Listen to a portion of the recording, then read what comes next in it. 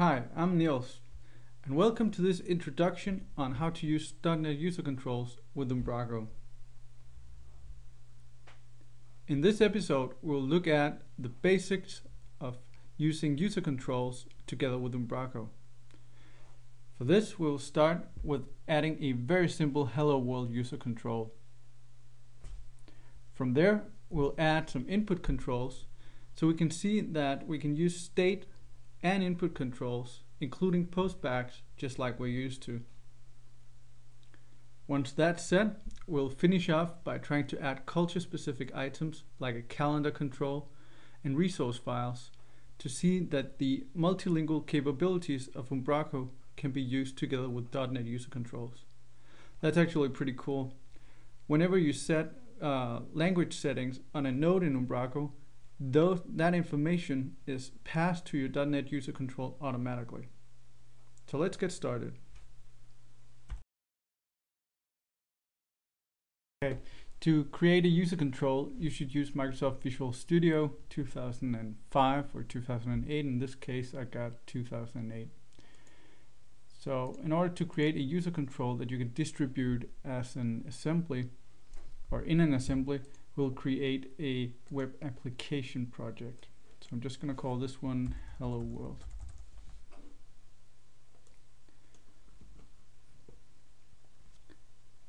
So when you create a web application project, you get a whole bunch of stuff like the app data database, default ASPX files, and web config. And we actually don't need these items, so I'll just delete those. And instead I'm just gonna add a new item, which is a user control. And this one is just going to be called Hello World as well. So this is going to be really advanced. I'm just going to type Hello World. Now let's just go to design mode so we can see how beautiful it is. Rocket science. So let me just build the solution. And now I got a Hello World user control. To use that with Umbraco, I will need to copy the ASCX file to my Umbraco installation and the Hello World assembly. In this case, there's really no logic in this user control, so copying the ASCX file should be sufficient. But to sort of state best practices, I'm going to copy both. So I'll go to my project folder, find the Hello World project, and I got my ASCX there. And I'm going to copy that one into my website in the folder called user controls. Like that. And then I'm going to copy the assembly as well. And that's going to be copied into the bin folder of my website. So when I say website, I mean your Umbraco installation directory. In my case, it's the www root. So all that I'm missing in order to be able to add this to my website is to wrap it inside something called an Umbraco macro. To get an introduction on an Umbraco macro, you should go to one of the previous videos in the for designers videos. There's a really good introduction on how to use macros. So I'm just going to log into my website. And as you can see, my website here is just a completely ordinary Umbraco Boost installation. And I'm going to go to the developer section inside Umbraco. Now I need to create a macro, so I'm going to right click macros and select create. I'm just going to call this one Hello World. So now we got a new macro called Hello World, and I'm going to click it to edit it. As I want to use a .NET user control, I'm simply going to select my user control that I copied, notice the user control / hello world ASCX. I'm just going to select that one and click save. That's it. Now I'm ready to insert my user control into a template. So let's say I want to insert it into my homepage template. So I'm going to go to the settings section.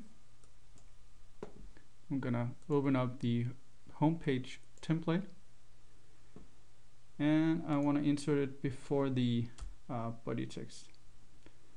I'm just going to click the insert macro icon, and I'm going to select the hello world macro, just like that, and I'm going to click save.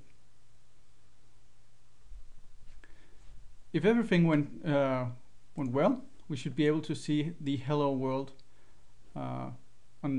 before the body text. So let's just take a look, refresh our homepage, and as you can see, we got the hello world text. It's not really that exciting, but at least we can be assured that our user control actually works. Now, to make this a bit more interesting, let's add a couple of controls and a bit of logic to our user control. So I'm just going to remove this, and I'm going to say type your name and add a text box.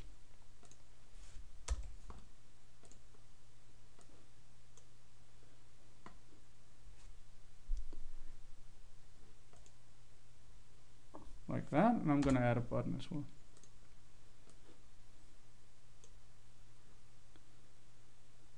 And down here I'm gonna add a literal control, and whenever you click this button, I'm gonna update the literal control. You typed, and then the contents of the text box. So again, nothing fancy, but if this is gonna work, we can be assured that we can use input controls, and that we have a support for state, like post-back events and stuff like that. So in fact, we could also, in the page load event, we could add something like, if it's not a post-back,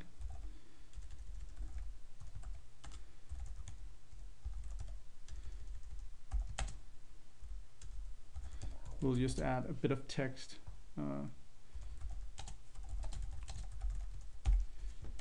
as a default value for our literal. So let's build this one again, and once again copy the files. So the hello world is going to the bin folder, and our user control is going to be copied as well.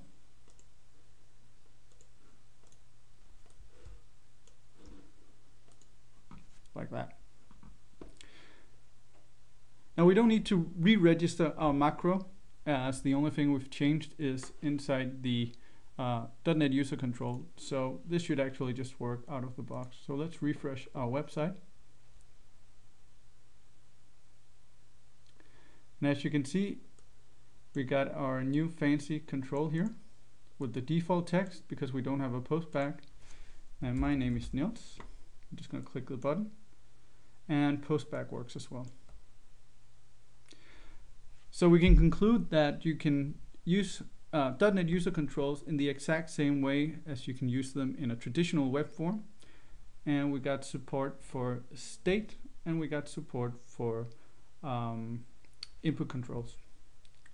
Basically, you can do more or less anything with the .NET user control together with Umbraco that you can use together with a traditional web form. The only thing that's not supported is cache directives on your user control, but I'll get back to caching in another episode, because of course we've thought about that with Umbraco, and we made it really simple to do caching. So the only other thing I want to show you in this screencast is how to do resource or culture sensitive things like dates and resource files. So let's check that out. Okay, let's look at culture-specific things that you'll need to use whenever you do multilingual sites. Starting by going back to my Visual Studio, as you can see, I've added a app global resources directory, and I've added 2 resource files, both of them called Hello World, and one of them appended with the Spanish culture code. So in this case, I've added a key that's called default text, and in English, which is the default, I've added type your name above. In the Spanish one, I've used Google to translate the text, so it's now escriba su nombre arriba. And if that's not correct, blame it on Google, please. I'm not really good at Spanish. So what I'm going to do is I'm going to change my hard-coded string here to use resource files instead. So let's just look at resources.helloworld.defaultText, and I'm going to save that one. Compile it, and then I'll need to copy the assembly as well as the app global resources directory. So let's do that. First I'm going to copy this one, and then I'll need to go back and copy the app global resources directory. Like this.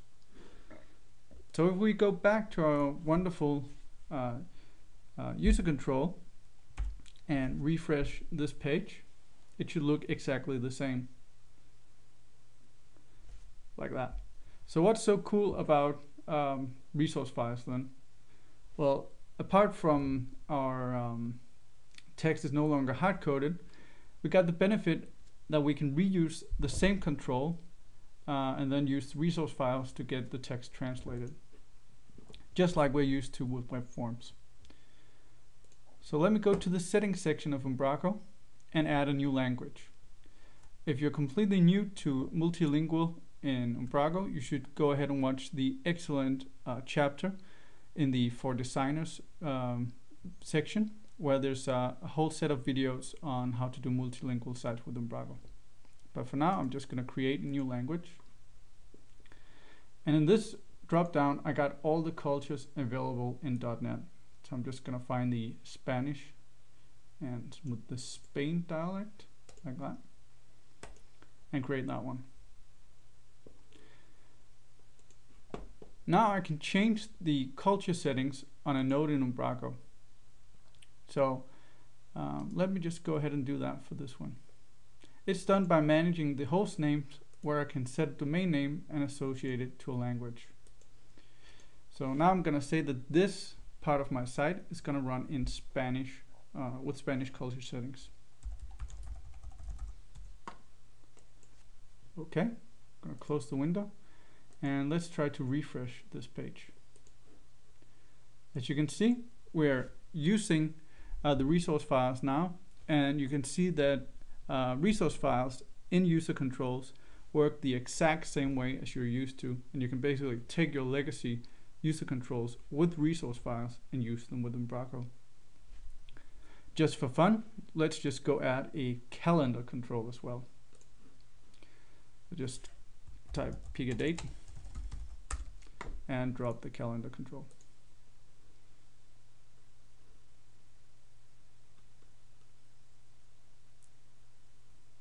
There you were. So I'm just gonna save this one, and then let's just copy the ASCX.